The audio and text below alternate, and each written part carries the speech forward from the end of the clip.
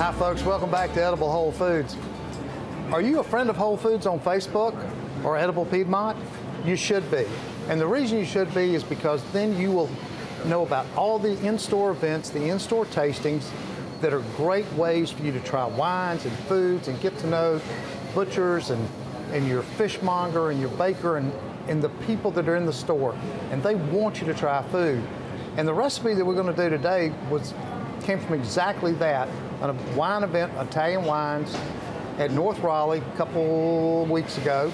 And Brian, who is their assistant team leader in the seafood department, was doing this scallop dish, and I was just blown away by this scallop dish. Thank you. Tell me how you came about. Originally, it was in the North Raleigh store with a big scallop sale.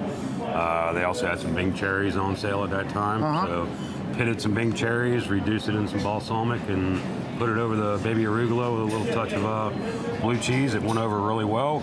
And then a couple weeks ago at the store, we had, like you said, an Italian wine tasting. Yeah. So I paired it up with the scallops again, and I used black cherry preserves this time. Seeing that I didn't have any cherries in season. Also used an Italian Gorgonzola Picante and paired it up with a Portofino white wine. Why are Whole Foods scallops better than maybe other scallops around? All the scallops that Whole Foods brings in are all dry packed. They don't have any added phosphates and water content in them. So you're not paying for the preservatives, you're not paying for the water. And when you actually cook them off, if they were wet packed, you're actually steaming off all the water, you're losing size. And you never get that caramelization on them. No, sir, not at all. These are sea scallops. Yes, sir, those are U10s. Which, tell people what U10 stands for. That would just stand for under 10 in a pound. Almost like a shrimp count where you would have a 21 to 25 count. Average and how many you're gonna get in a pound. Now, could you do this recipe with bay scallops? Definitely.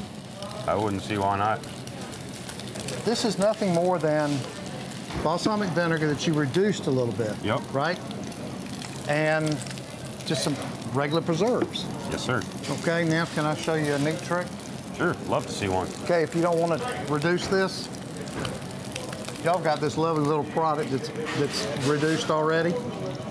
And for the sauce, I cheated, and I used this and the preserves to come up with that. So you're gonna have to tell me if my little shortcut worked. I'm sure it'll save time. But that and way money it for kind of people. makes it, you know, this would be a very elegant weeknight dinner. Oh, yes, as well as definitely. something great for company.